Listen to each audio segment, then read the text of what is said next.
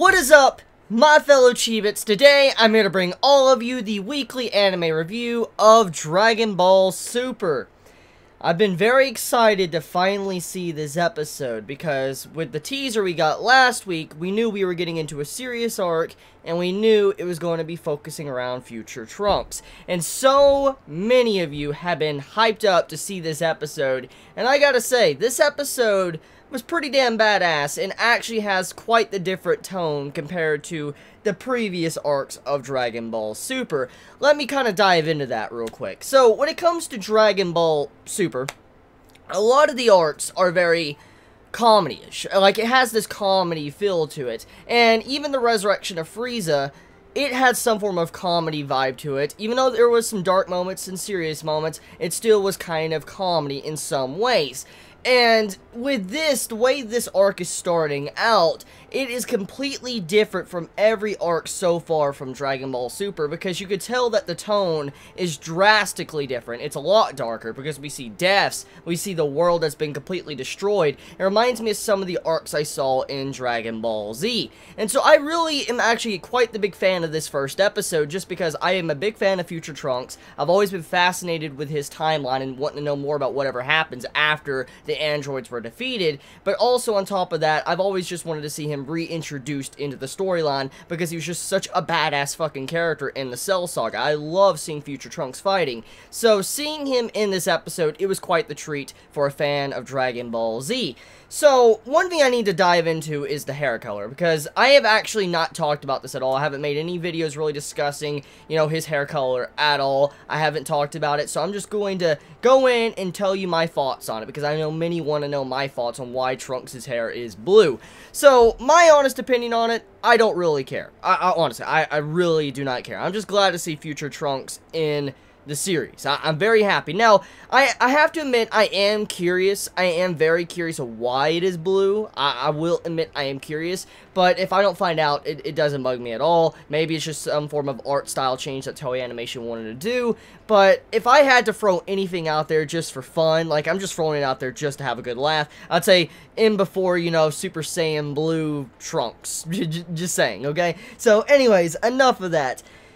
This episode doesn't really give us a whole lot. We just know that the world is in a dire situation to where everybody's pretty much dead. Kind of similar to what happened with the androids in Trunks' timeline before they were defeated. You see how the world is devastated, you see how Trunks is in hiding, he's running, and also he can't really hide as much as he would want because his ki can be sensed. The people can sense his power, so he can't hide. So Black is hunting him down and trying to kill him for some reason we really don't know. Which that brings us into the main topic of discussion when it comes to this episode.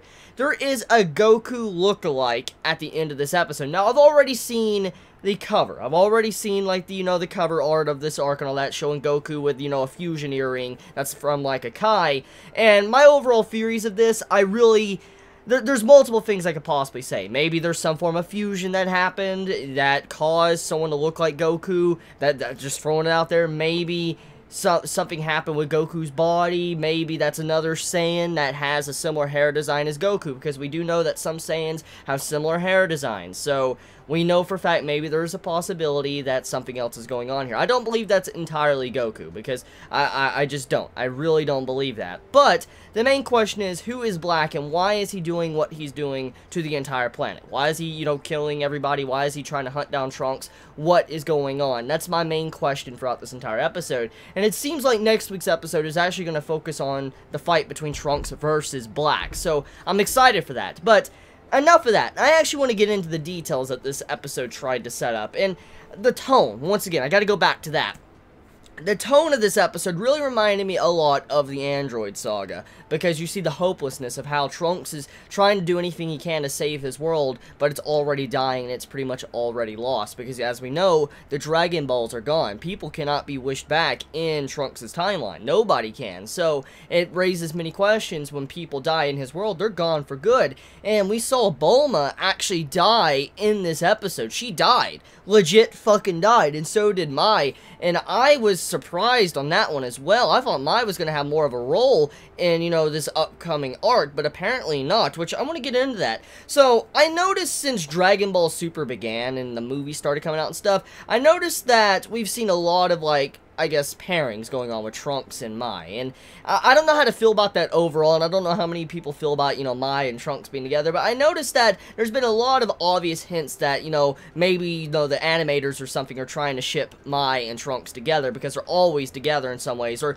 how we had previously earlier on in Dragon Ball Super, how Mai was kind of acting like the girlfriend of Trunks. So with that, it just makes me wonder if they're trying to let us know something, that Mai and Trunks might get together, and if so, I don't really have much to say. It's kind of cute. When I saw their dynamic in this episode, it was kind of cute, just seeing how they were, you know, sharing food to survive. It was something that I actually really thought was enjoyable, and it felt really real, too, because it wasn't, so to say, an embarrassing scene, because I'm so used to when watching an anime to where if like a girl is eating from a guy or a guy is eating from a girl's food or whatever, usually you see blushing and embarrassment or slap or, you know, just something that's very rude and just destroys the entire moment. But it wasn't like that, actually. When you saw Trunks getting offered food by Mai, it's like, hey, it's not dog food and all that, or cat food. I'm like, holy shit, they're really struggling. And then, you know, Trunks is eating it, he eats half, he gives some to the cat, so that would mean that maybe Trunks ate about a quarter of it, and then he gave another quarter to the cat, and then he let Mai have, like, half of it. That was a very sweet moment, and she didn't really get embarrassed. I didn't see anything that really made her look embarrassed. She just ate it normally. That really adds more layers to the scene that I appreciate.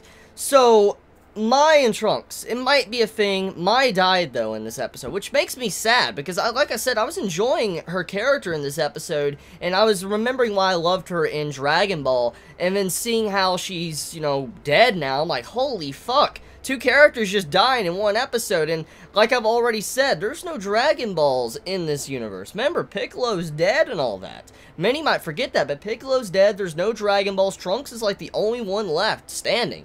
So, with him being gone, no one is there really to protect anybody. Because, I mean, look, Bulma's dead. She can't make anything anymore. Mai's dead. And then now Trunks leaving. That just leaves the entire world for Black to do whatever he wants. Which, once again, I'm curious exactly what is the motive of Black. Where did he get the fusion, you know, Kai earrings? And, yeah. Oh, yeah, he only had 1 on his ear as well. I actually wanted to point that out. He didn't have 2. He had only 1. So, interesting stuff. So, I gotta say, this episode was very enjoyable. I can't wait to see where it's gonna go. I'm excited. I wonder how Trunks is gonna react when he sees Mai as a kid, when he goes back into the past. So yeah, let me know your thoughts in the comments below. You'll have a wonderful day or night wherever you live. Please be safe. Chibi out.